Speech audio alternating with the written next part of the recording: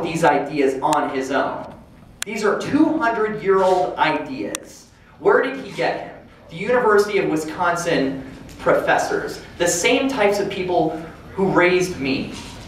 The same types of people who educated me and are educating our generation.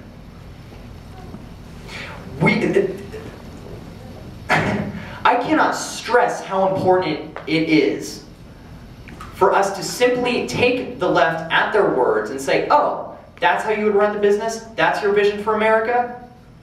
It's all on tape. It is all on tape.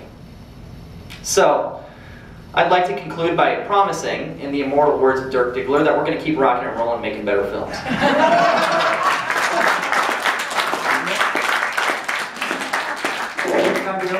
I just want to say, if you like what you're hearing, there's a great video here put out by Bill Whittle called "What Prior Law, What We Believe." You should take a look at it. Thank you. It's time for us to go.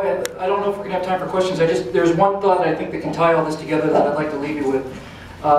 We look back on what most people would consider the most evil event in human history when we think of the Holocaust and the Nazis. Let's say 6 million Jews gassed to death in the Holocaust. In the Soviet Union, there were 30 million people, certainly no less than that, were put to death by that regime. The communist Chinese regime may have been 50 million people. You put together the number of people killed by communists, and you can fairly easily, without too much work, come up with a number that's at least 10 times greater. So why is it that when we think about evil, the Nazis are who we go to and not the communists? What's the difference? There's one simple difference. It's a very simple difference. What's the difference? Their country of origin. No. Movies. Pictures. Pictures. It's just that simple. We have pictures of the people who died in German concentration camps.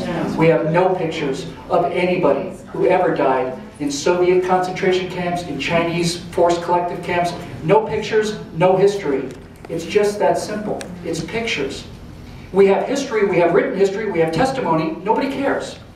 It's the pictures. And when Mark Twain was writing about the Belgian Congo, 10 million Africans killed by King Leopold I of Belgium. Anybody ever heard of this? Nobody's heard of this. A few people have heard of this. Why? No pictures. There's no pictures.